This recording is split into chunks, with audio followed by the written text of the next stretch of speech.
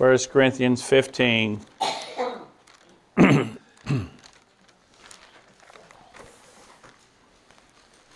We certainly want to thank all of you and welcome you to services here today at Messiah Baptist Church. Certainly an honor to have each and every one of you with us today. Last week,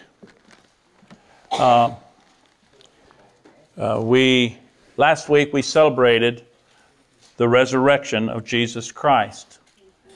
Nearly every Christian church took time to celebrate the resurrection of the Lord. We want to thank not only you for being here, but those of you who perhaps will tune in later by way of YouTube. We appreciate you tuning in to the YouTube station. You just, if you got a phone, you say YouTube, Messiah Baptist Church, Richland Hills, and it'll come right up just like that. So we hope that you will not only, those of you who are listening and tuning in, that you'll also tell your friends. You know, it's our opinion that our YouTube station's worth listening to. So we're trying to get the Word of God out. I'll tell you what, do you all ever get sick of watching the news? You ever watch it so much and you say, gee, money, Christmas, what in the world is going on? It's just getting sickening.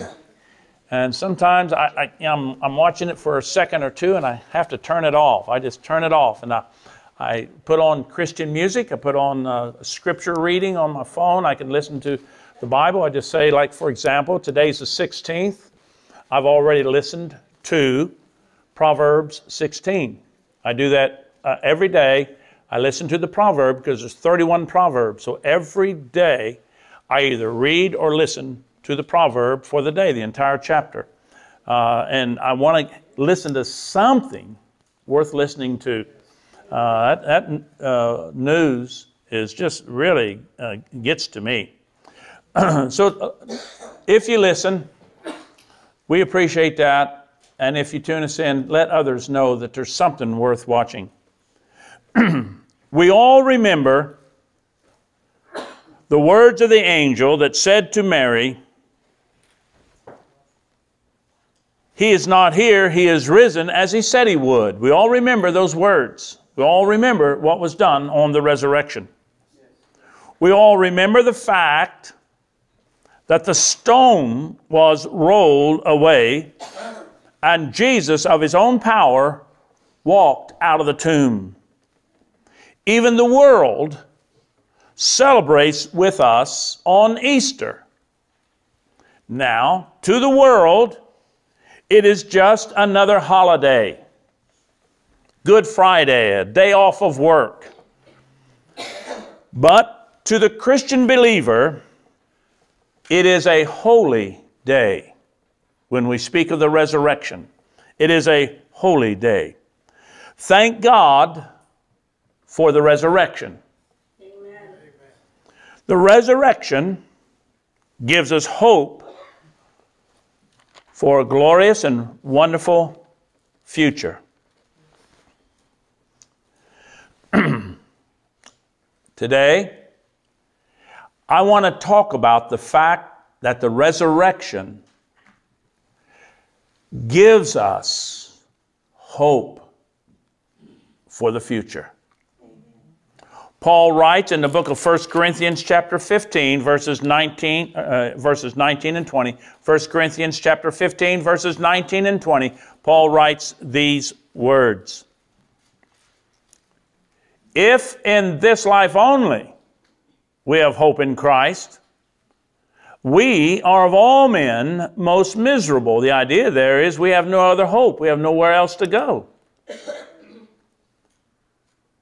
Verse 20, but now is Christ risen from the dead and become the first fruits of them that slept.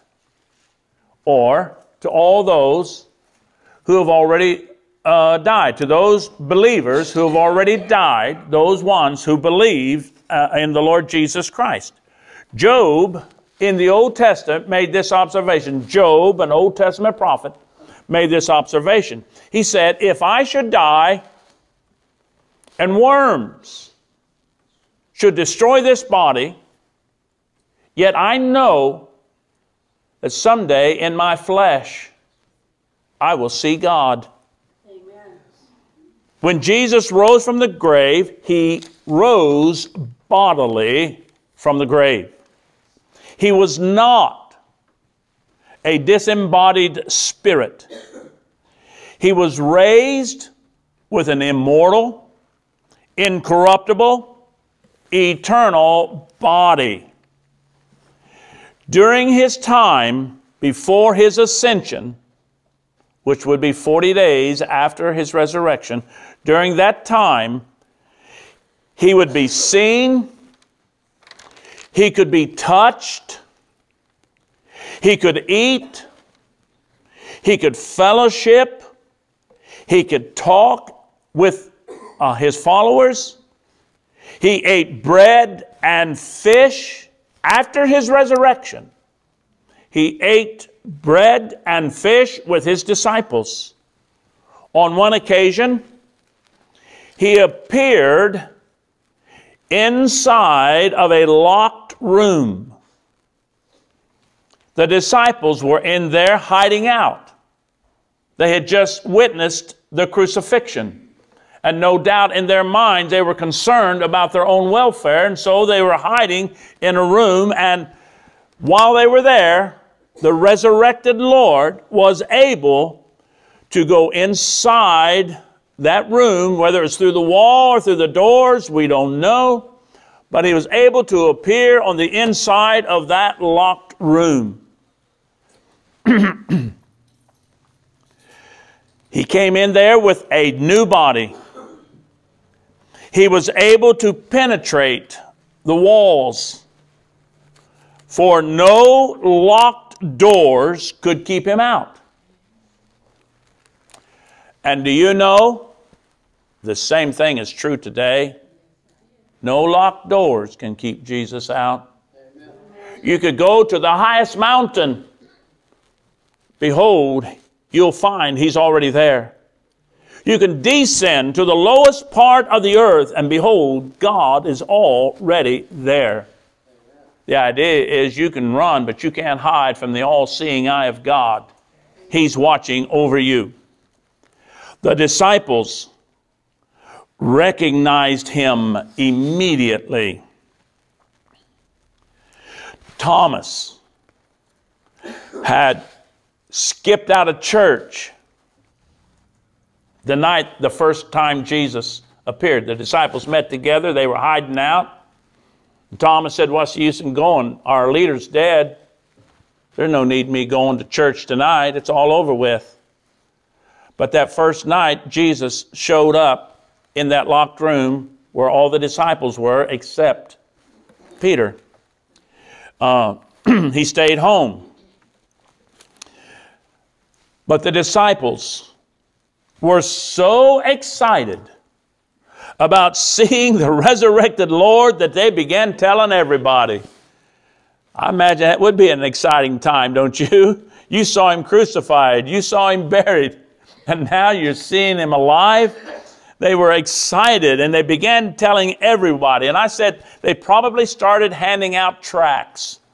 They probably started planting the Word of God, the seeds of the Word of God. Some, when the disciples started telling them, some believed. And some didn't believe. And some doubted. And Thomas was one of those ones that doubted. But the second time that Jesus appears to the disciples, Jesus is with them. And Jesus is aware of what Thomas is thinking. So Jesus will say to Thomas, put your finger in the nail prints. Put your finger in the nail prints. Touch me. Touch me. I'm real. Put your hand in the side where they pierced my side with the sword. Slip your hand in the side, Thomas. At that point, Thomas would believe.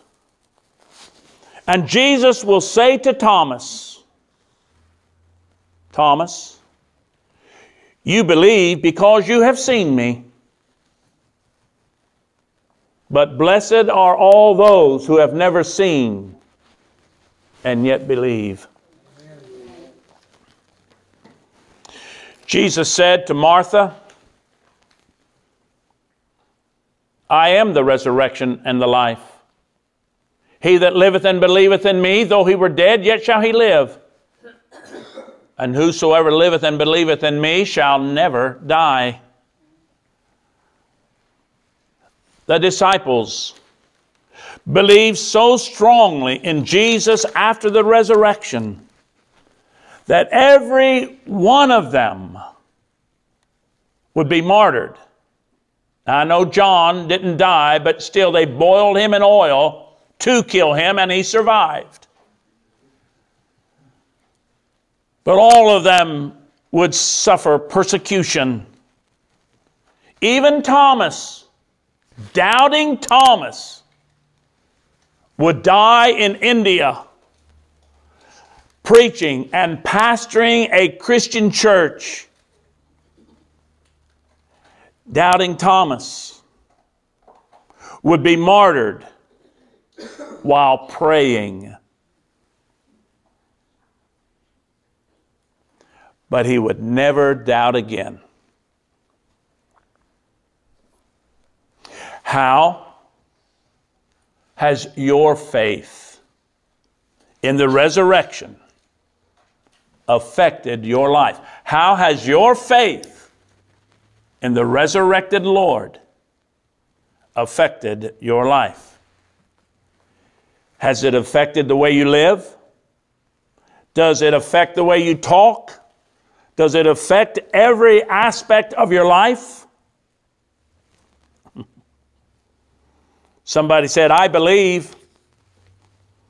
But the question is, what do you believe? That's the question. The Apostle Paul said, I am not ashamed of the gospel of Christ, for it is the power of God unto salvation to everyone who believes. Everyone who believes. He says, I will save. The gospel which we preach to you. The gospel of Jesus Christ consists of his birth, of his sinless, perfect life, of his vicarious death. Vicarious meaning he died in our place. He was buried and he was bodily resurrected from the tomb. Amen. We preach all of that and we believe all of that. And because he lives, we shall also live. Because he lives, we shall also live. For to be absent from this body is to be present with the Lord. Amen. Paul wrote these words still in 1 Corinthians 15 toward the end of the chapter. I want you to turn with me there. Toward the end of the chapter, 1 Corinthians 15, beginning in verse 51, I'm sorry. Paul wrote these words. Behold, I show you a mystery. Boy, it is a mystery, isn't it? I mean, there's mysteries in the Word of God. Behold, I show you a mystery. We shall not all sleep, but we shall all be changed. In a moment, in the twinkling of an eye, at the last trump, for the trumpet shall sound. The dead in Christ shall be raised incorruptible, and we shall all be changed. My uncle used to say that about the babies in the nursery. Verse 53. For this corruptible must put on incorruption, and this mortal must put on immortality. So when this corruptible shall have put on incorruption, and this mortal shall have put on immortality, then shall be brought to pass the saying that is written, Death is swallowed up in victory. O death, where is thy sting? O grave, where is thy victory? The sting of death is sin, and the strength of sin is the law. But thanks be to God, who gives us the victory through Jesus Christ our Lord. Therefore, my beloved brethren, be ye steadfast, unmovable, always abounding in the work of the Lord, for as much as you know that your labor is not in vain in the Lord.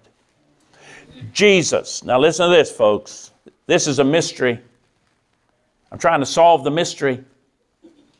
Jesus has made a brand new body, immortal, incorruptible, eternal, reserved in heaven for every born-again child of God.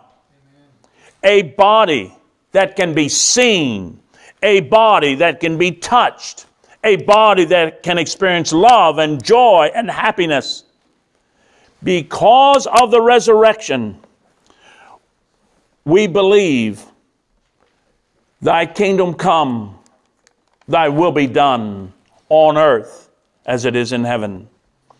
Jesus said to Nicodemus, except a man be born again, he cannot even see the kingdom of God. Now, 1949, a few years ago, I was born the first time by the blood of my mother and my father. But in 1967, I was born again by the blood of Jesus. Jesus said, and I quote, I go to prepare a place for you. And if I go and prepare a place for you, I will come again and receive you unto myself, that where I am, there you may be also in that brand new, glorified, eternal, immortal body. The very moment that a Christian dies here on earth, the very moment that a Christian dies here on earth, they ascend upward into the presence of the Lord. They will receive a brand new, glorified, visible, immortal, eternal body, one that shall never perish. And like Jesus, when he ascended upwards before over 500 witnesses saw Jesus, saw him, they saw his body, they knew it was Jesus. He was ascending upward into the clouds, just like Jesus. One day you're going to be caught up, and the laws of gravity can't hold you. Hallelujah to that. Like that little song said, I'm going to heaven, can't wait. Going to see Jesus, can't wait. Precious in the sight of the Lord is the death of his saints. And because of the resurrection, we know that when we die, we will go to be with him. We will see him as he is. But not only will we see him, but we will see all of our loved ones who are already there. We will see them. They'll have a body. We will know them. And I think it was Solomon who, or it was the queen, I think, who said to Solomon, the half has never yet been told or ever been seen. God has some good plans just for you. There will be a time of rejoicing in heaven. There's rejoicing in the presence of the angels over one sinner that repents. And I thought, well, what in the world is that all about? Maybe it's our loved ones who were hoping that you would be saved, that you would trust Jesus, and finally the day come that you put your faith and trust in him. And there's rejoicing in the presence of angels because they know that someday you're going to be there and they're going to see you again.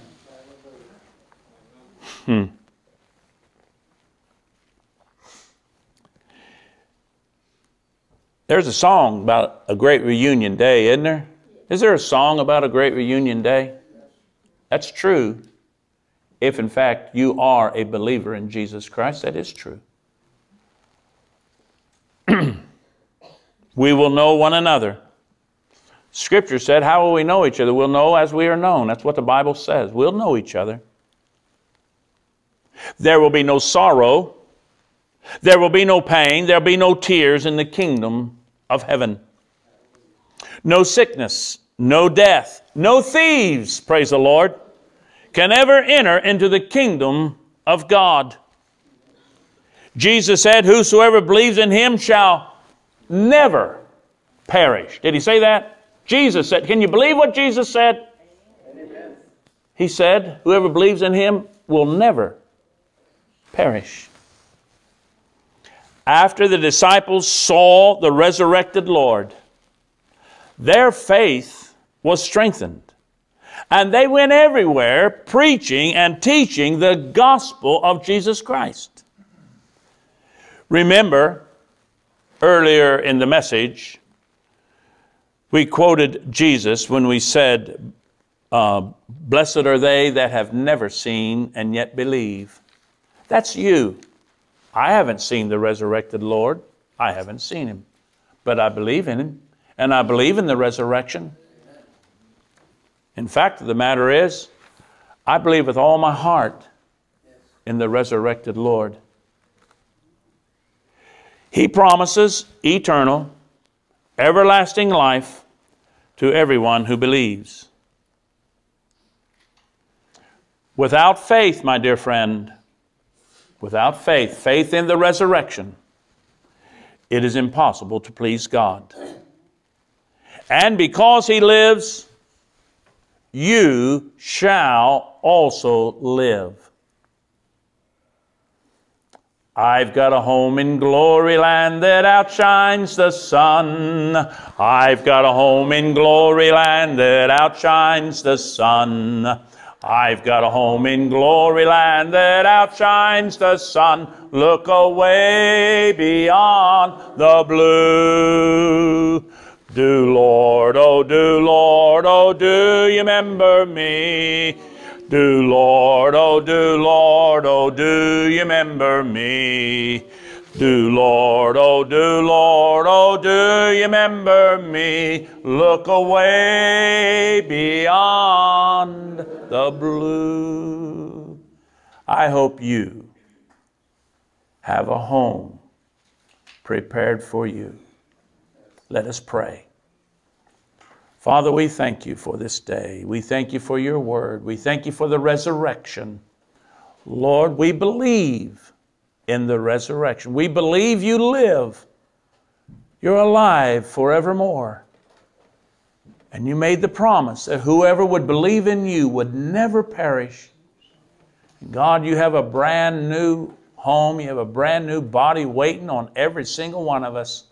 We can lay these old bodies down someday and take up a brand new body. Oh, hallelujah. Praise the Lord. And I thank you, Lord, for these promises, the promises of the resurrection. And because you came out of that tomb and because you live, we shall also live again. Now, I ask you, Father, to be with everyone here today in the church, here in our church family, and here that they might know you and they might believe in you. Just believe in you, God. In the privacy of their own heart, may they believe in you. And then, Father, if there are people who are watching us by way of YouTube who are not a Christian, and they want to be, I pray that they would believe in you. Like when Jesus told Martha, I am the resurrection and the life. And then he said, Martha, do you believe me? You're asking people today, do you believe in me? So I pray, Father, that everyone under the sound of my voice would put their faith and trust in you alone. May your will be done today. In the name of Jesus we pray. Amen. I think we're going to sing number 326, Softly and Tenderly. Is that right, Brother Glenn? Number 326, Softly and Tenderly. We'll sing just a couple of verses, okay? Stand if you would. Softly and tenderly.